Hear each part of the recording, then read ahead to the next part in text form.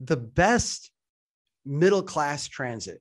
So let's take New York and DC, Chicago. Let's take it out of the mix and say, where is the best middle class transit? And by middle class, I mean the transit that a typical or even like an above typical median income family will gladly ride and feel joyous and happy doing it.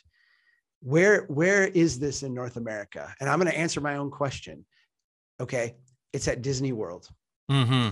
I don't know if you've ever been, but ridiculous. I sit and watch people because I'm fascinated by the transportation system.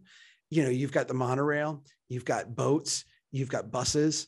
They have high frequency, they have reliability, they drop you off right at the door. They deliver you from destination to destination. And the fascinating thing about it is that people who would in normal circumstances absolutely despise and fight against and you know, devalue the types of investments that deliver that, pay, you know, massive amount, like insane amounts of money to go and live for a week in Wonderland, literally not Wonderland Road, but literally Wonderland, where they can go from a high density living place with, you know, mixed use development, get on a bus, go to a shopping area, get on a bus, go to a recreation area, and they do it with ease, and they pay a premium to be able to do it. Yeah. I don't feel like this is the broken humans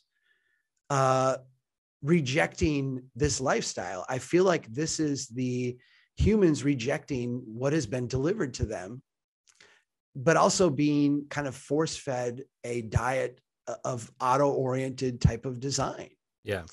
Can you talk a little bit about the auto-oriented and go ahead and react to that? And well, I think there's two things I would say to that.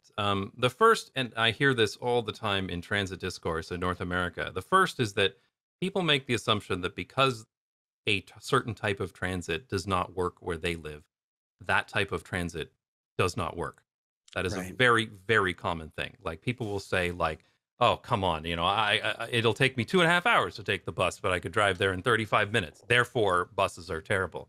And I'm like, no, the way that your city has been designed and the way your transportation infrastructure is designed is terrible. Buses work just fine in lots of places in the world.